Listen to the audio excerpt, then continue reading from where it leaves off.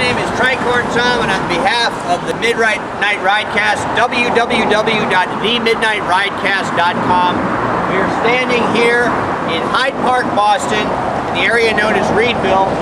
This is the last remaining building of the encampment of the Massachusetts 54th Regiment.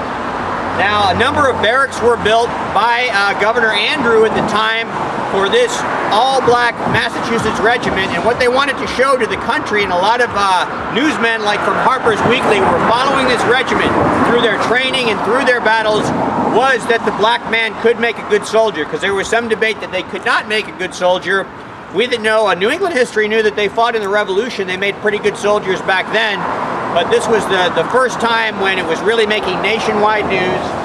And this is 241, the Conset Valley Parkway, corner of the Conset Valley Parkway and Colchester. You can get up there, those are the streets. And this, we think, was an officer's quarters. Now, Hal, come on out here.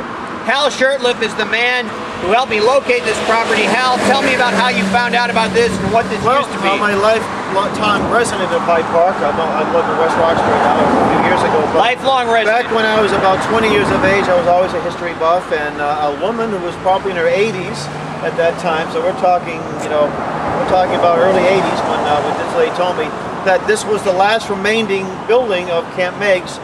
Right. Which was, and it was one of the largest complexes in the region. It was quite a big railroad. And this lady was with the Hyde Park Historical Society. That's where yeah. you can find more information on this. Now, the 54th Regiment is a reenacting group, and they're here in Hyde Park and Liberty Square. And they're an active ceremonial National Guard regiment of Massachusetts. And just down the street here, there's a plaque that commemorates the 54th and I believe the 55th Regiment. Wow. Also, that was an all-black Camp Meigs. In Camp Meigs. Of course, there are a lot of other units that trained here too. Thousands of them over the years. Thousands of soldiers came through here. And back in the early part of the 1900s was a racetrack. Wow. Which is the Stop and Shop, but it used to be a big warehouse for Stop and Shop. There was a racetrack in here. In the back there, yes. Horses? Horses, horses, right. And I think eventually, horses. And at one point, they were going to think about building a baseball park in the back here, but thankfully in Fenway Park, they replaced Fenway Park. So you're thinking this was officers' quarters, probably? It was probably some type of headquarters building, like an office, where the soldiers would give their reports and things. Yeah. So perhaps Robert Gould Shaw, the colonel, most likely he went in and out of there. Probably did. Yes. There's no question about that. There was actually quite a big hospital here too, a huge military hospital.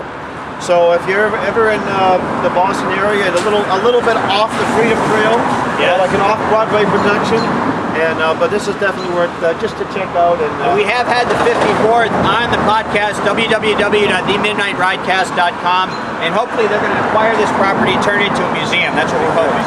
All right, thank you.